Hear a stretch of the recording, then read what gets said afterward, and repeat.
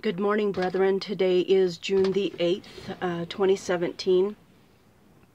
I want to start off by reminding you that if you have been following this channel, you know that the Lord had instructed me that when He has an important word for the body of Christ and the saints, that I am to wear my head covering.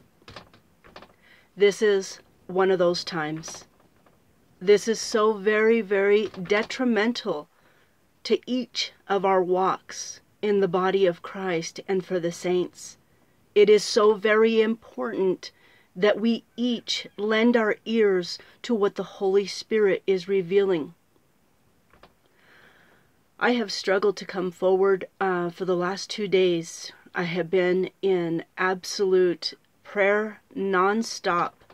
Throughout the day, I have just been seeking the Lord and asking Him what He wants me to reveal. I'm going to go over what is written. It is very important that during this time, especially this crucial time in prophecy, because of what is written and what it reveals to us, this period in the time that we are at in prophecy is so very, very crucial. If you lend your ears, please, to the entire message, you will understand why it is so very crucial. I want to start off by praying.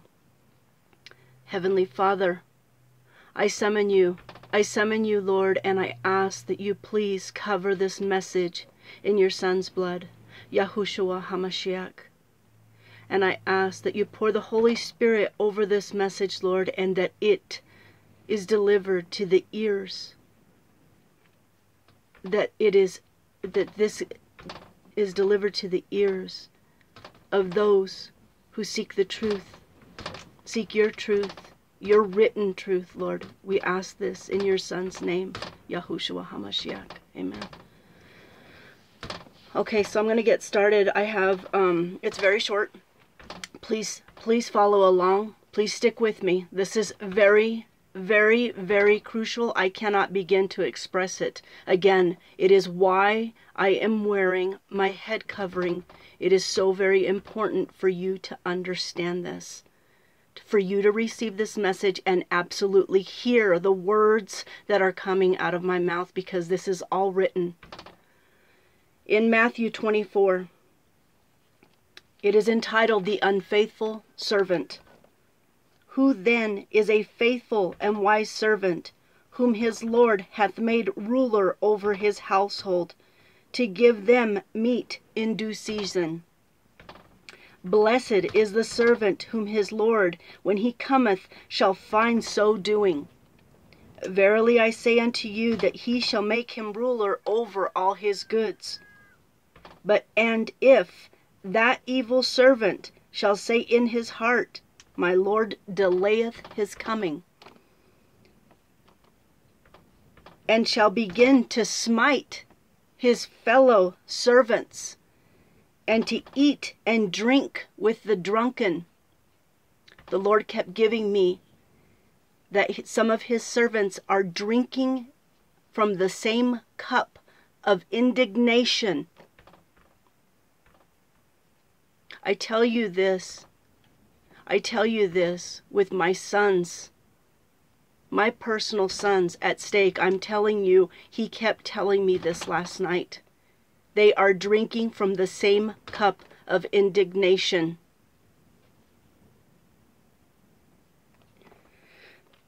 The Lord of the servant shall come in a day when he looketh not for him, and in an hour that he is not aware of, and shall cut him, I have to adjust my glasses, and shall cut him asunder, and appoint him his portion with the hypocrites. There shall be weeping and gnashing of teeth. I'm going to interject right here. I love every single one of you. It does not matter if you have misspoken or misrepresented the truth. I love every single one of my brothers in the body of Christ and in the saints. Anybody I come in contact with, I truly try to touch. There are things that I cannot share that the Lord has shown me. But I tell you this with all of my heart. And the Lord knows this. He is my witness. He knows that I pray for all of us. The second verse that he wants me to read from. I'm going to take off my glasses. I can't seem to see my pages here. It is in 1 Timothy chapter 4. The title of it is called Predictions of Apostasy. Now the Spirit speaketh expressly that in latter times some shall depart from the faith, giving heed to seducing spirits and doctrines of devils, speaking lies in hypocrisy, having their conscience seared with a hot iron, forbidding to marry and commanding to abstain from meats which God hath created to be received with thanksgiving of them which believe and knoweth the truth. For every creature of God is good, and nothing to be refused if it is received with thanksgiving, for it is sanctified by the word of God and prayer. The last verse he wants me to read from, 2 Timothy chapter 4. It is entitled The Charge to Preach.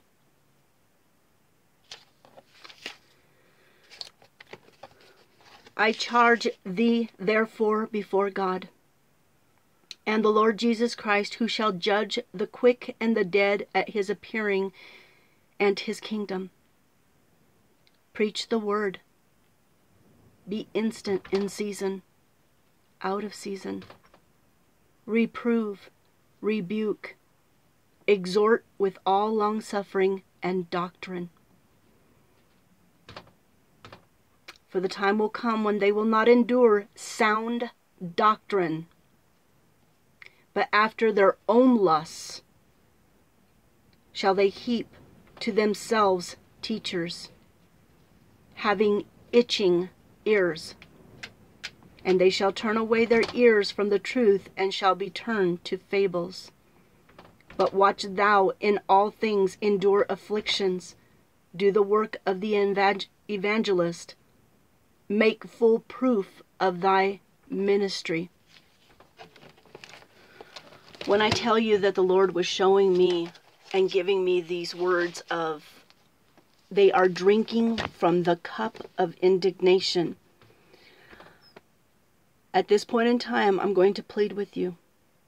Please, crucify the flesh.